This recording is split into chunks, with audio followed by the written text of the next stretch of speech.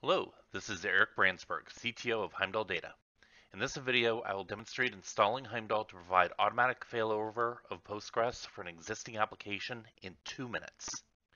To begin, we will take an existing application that is configured to talk to a single Postgres server, install and configure Heimdall, update the application configuration to use the Heimdall proxy, verify that everything is working properly, and then trigger a failover to demonstrate that the application remains online.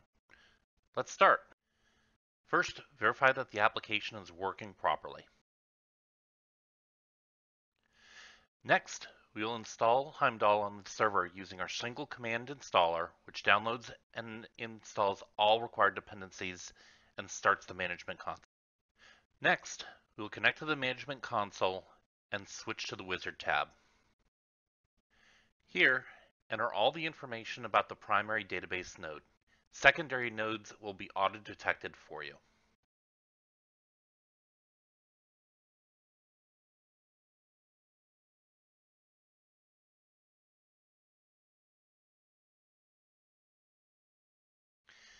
Next, select Enable Load Balancing and track cluster changes.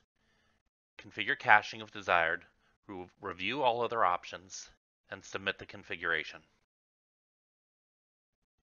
Verify the data source passes the check, and we are done with the proxy configuration. Now we will reconfigure the application by changing the port it connects to, and then restart it so that the change takes effect. The application is now using Heimdall.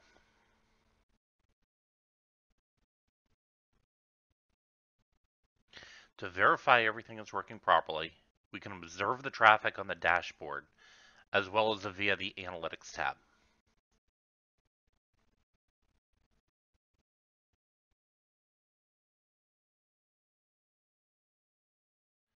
To observe and test the failover, we'll use the monitor response time graph on the dashboard. Next, we'll trigger the failure of the master database node and observe the failover in real time. We can scroll back to the top of the screen and failover event notifications will be at the top. We can now test the application and observe that it is still operating properly, and this can be also observed on the dashboard.